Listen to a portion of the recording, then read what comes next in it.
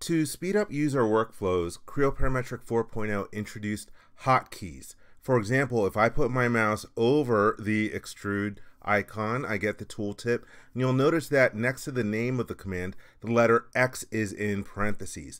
In other words, when I click on the X key, it automatically puts me into the extrude tool. If you want to customize the hotkeys, go to File, Options, and Keyboard Shortcuts. And here we can see all the different commands in part mode. And if I scroll down, you can see some of the different shortcuts that are in here. And what might be helpful to see which ones are already in Creo Parametric by default, you can go to the Show drop-down list and change to Commands with Assigned Shortcuts. And this way we can see that, for example, if I scroll down here, P is for creating a datum plane. You'll notice that others use keyboard combinations using Control and Shift. And so you can create whichever keyboard shortcuts that you want using a single keystroke, or Control plus a keystroke, or Control and Shift and a keystroke. And let's take a look at what happens when I try to assign one with a conflict. So for example, if I'm looking for the revolve command, let me start typing in REV.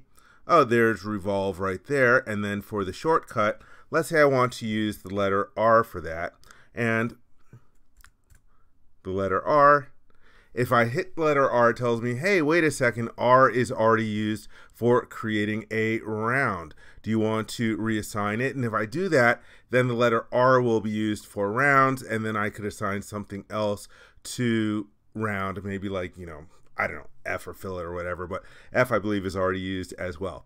So let me click no, and I'm not going to make that conflict. But if I hold down Shift R, there I could use that as the keyboard shortcut, and you'll notice that I didn't get an error. Now here's one thing to note about these keyboard shortcuts. Right now I have a part open, and so it's showing me the keyboard shortcuts in part mode.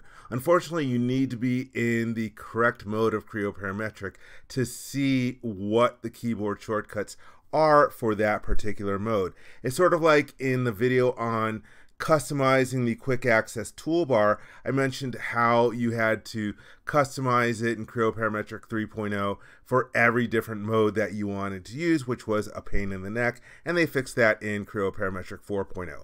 Well, unfortunately for these hotkeys, it is mode dependent. For example, let me click OK out of here, and in another window, I have an assembly model open.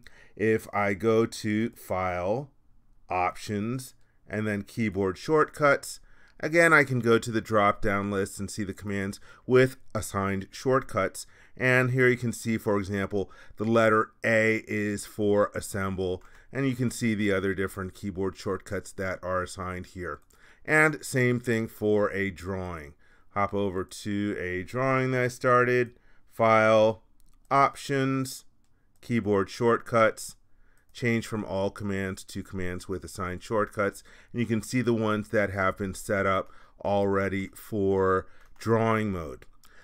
Another thing to note about this, if you already use a lot of map keys, you're going to want to deconflict those. And I've heard stories of some organizations that have had issues with that, where they upgraded to Creo Parametric 4.0 and forgot or weren't aware of these hotkeys, and all of a sudden their users were saying, hey, I was trying to use our standard map key for doing this, and all of a sudden some other tool opened up. So just make sure that your hotkeys, the predefined hotkeys and the ones that you make don't conflict with any of your different map keys.